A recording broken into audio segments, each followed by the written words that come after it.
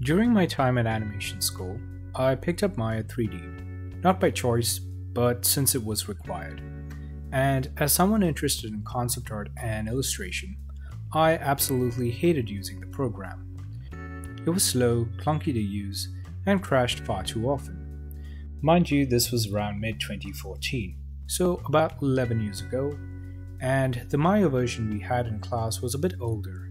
We were still using Photoshop to texture our models back then, so that should give you an idea. Maya was so slow to start up that we could go for a quick coffee break and be back, and it would still be initiating. Those were the days. At that time, modeling in Maya was boring. The idea of pushing and pulling birds for hours was mind-numbing, I'll admit. However, I've actually grown to enjoy it. Now I find it kind of relaxing, but at the time it was excruciating. ZBrush was a whole nother story. I actually fell in love with 3D as a medium thanks to it. But that's a story for another time. I used Maya for all sorts of things over the years, but I used it mainly to create a 3D base to paint or photobash on top of. It gave me a shortcut where perspective was concerned. If you've ever plotted a perspective grid by hand and constructed all the forms the old school way, you'll know just how time-consuming it was. During this period, it was not a prerequisite for 2D artists to know how to use 3D, but today it absolutely is.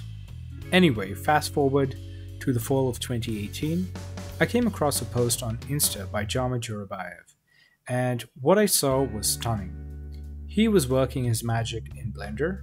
Seeing this, I decided to take the leap and start messing around with the program. Now, this was not my first time learning Blender.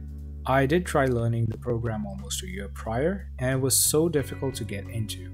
Mind you, by this time, I had multiple 3D packages under my belt. But for whatever reason, Blender would succeed in tripping me up. It just didn't feel intuitive, so I gave up. But when I saw the work Jama was pumping out, I was so determined to learn the program. And lucky for me, version 2.8 was just out and was much more user-friendly compared to its predecessor. Even though I had a decent foundation in 3D, it took me more than a month to get comfortable with the program. But it was totally worth it, and was time for me to finally say goodbye to Maya. I mean, why wouldn't I? Yeah, sure, it's free and all, but Blender had so much to offer. It was great for hard surface design, as it handled booleans really well. Maya, on the other hand, really didn't like booleans at the time. I don't know how it fares these days, as I haven't really bothered to keep abreast with the development. Blender's modifier tab in general was really useful in speeding up my modeling process. The introduction of Eevee was another good reason to make the switch. Being able to see a scene in real time was a game changer for me, and my workflow started getting more 3D heavy as well. There was also a ton of tutorials out there on YouTube to troubleshoot just about any problems you might run into. On top of this, there are plenty of useful community-developed add-ons that make life so much easier. Right about now, someone's probably furiously typing about how Maya has a lot of features built in by default that Blender needs several add-ons just to keep up.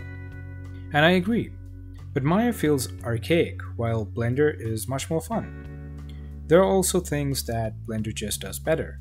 It tolerates higher poly counts better than Maya does, so you don't really feel the slowdown or reduction in performance like you would with the latter. I don't have to sweat bullets every time I want to bring something in from ZBrush.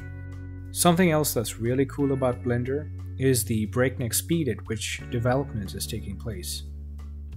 There's always something new and exciting to look forward to. There is constant improvements being made to things like with sculpting, grease pencils, geonodes, and more. To me, Blender feels like a nice little 3D Swiss knife that gets most of what I need done. Again, I'd like to reiterate that Blender is not better than Maya, it's just better for me.